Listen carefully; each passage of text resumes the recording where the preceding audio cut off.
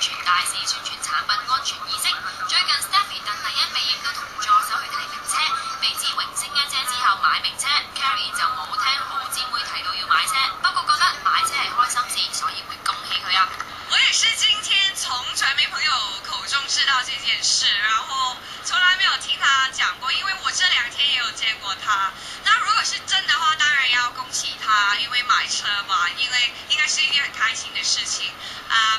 對，但是我看到他的時候會問他一下是不是真的。講到買車 ，Carrie 就話自己冇咁嘅打算，仲情願儲錢買樓，想一個人住。傳媒朋友立即追問 Carrie 係咪想同男朋友同居，不過佢就強調只係想獨立，唔會同居啊。我覺得我很想獨立啊，我因為之前已經跟家人說過我打算搬出來住，自己一個人住，然後他們也支持我這樣子做，所以希望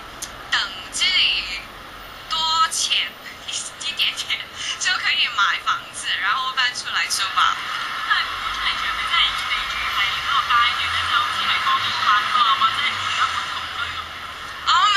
沒有這個想法，因為只是